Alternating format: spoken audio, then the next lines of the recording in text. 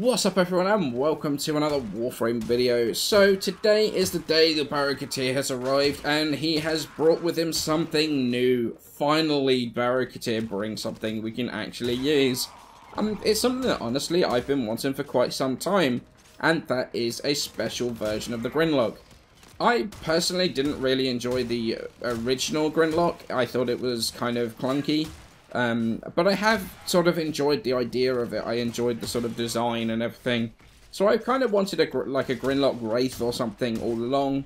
However, we've actually got a Prisma version, and that is what Barracuda has brought this time around. So what does it do? What's it like when compared to the standard?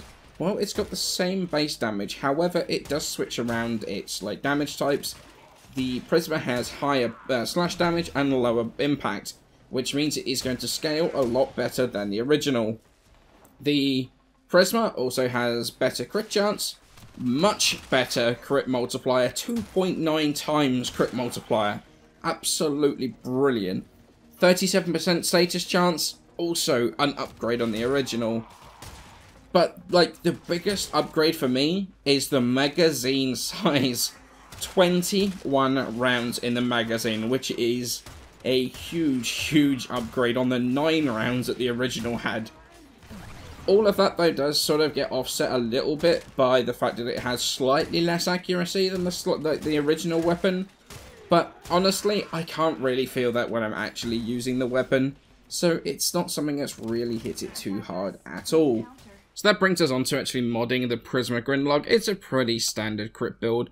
However, we actually do have a little bit of room for maneuverability here, and that's pretty much what we're going to work on. We've got in our slots, we've got Amalgam Serration. Normal Serration is absolutely fine here, but I like the extra sprint speed, so I'm going to go with the Amalgam mod here. Split Chamber for multi-shot. We've got Prime Shred for fire rate and punch through. I love punch through, absolutely fantastic on any rifle. Plus the extra fire rate means this is very spammable. It's a very spammable weapon.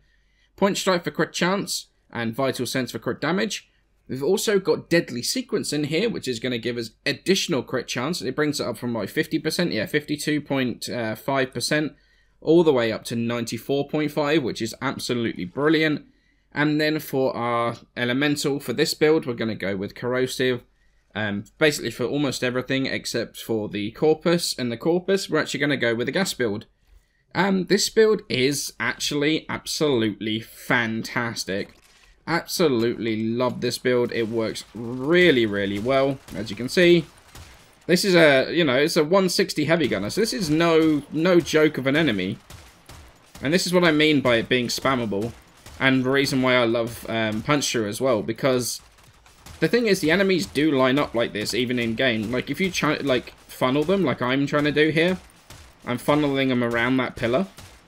You can absolutely do exactly what I'm doing right now. And these are no joke of an enemy. And it is absolutely destroying them. I love this build. It is so good. And the Syndicate mod works brilliantly in here as well.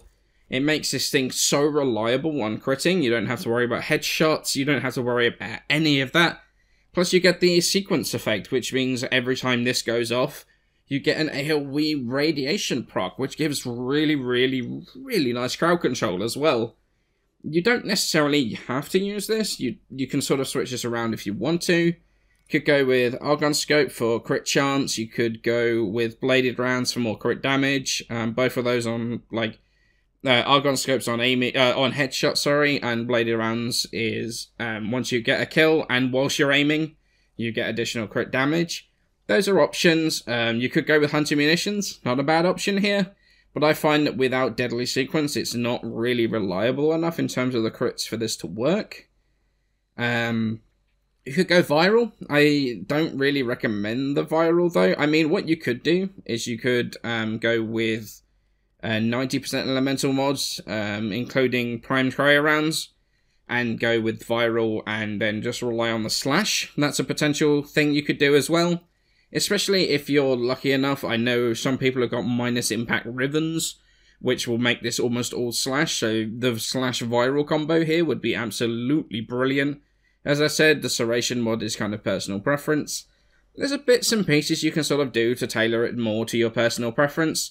However, personally, I have found this build to be absolutely brilliant and just shreds everything I put up against.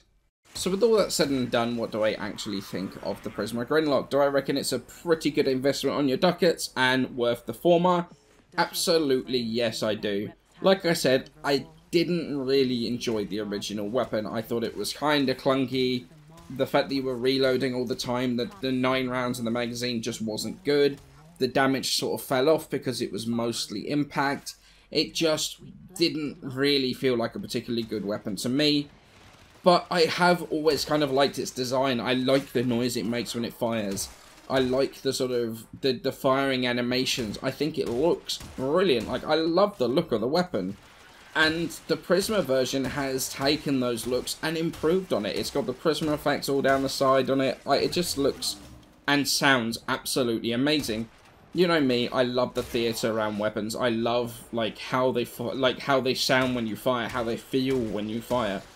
And honestly, the Prisma version of this, I know it's got the same fire rate as the first one, but the fact that you're critting more reliably and everything, plus you can just like line up shots, even though you've got the reduced accuracy, you don't really feel it. You just like bam, bam, bam, bam, like hitting headshot after headshot, like hitting enemy after enemy after enemy. One shot, one shot, one shot. It is so satisfying. While I was leveling it, I was just like, oh no, here we go again. It feels exactly like the first weapon. I am not going to end up liking this. But by the end of it, like, when I was actually using it in the footage, like, I'm in the recording in the background, I absolutely loved it. Like I said, just bam, bam, bam, just hitting shot after shot after shot. So satisfying. You get rewarded with accuracy.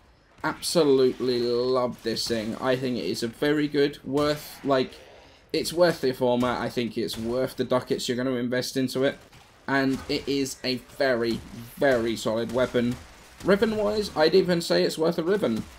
I would go with damage, you know, damage, multi-shot, crit damage, crit chance. Minus impact would be absolutely brilliant in this thing, as I was saying, the modding, because it would remove, like, the impact damage and make it all slash. Like, it would absolutely benefit this hugely. Then go viral slash, and this thing is going to tear stuff apart. It's a very, very good weapon. I think it's worth investing into it pretty heavily. I'm definitely going to have a lot of fun with it, and I hope you do too. So I hope you've enjoyed my look at the Prisma Grinlok. I'm going to have videos on Hildren and her new art gun coming out soon. But for now, many thanks for watching, and I shall catch you in the next one.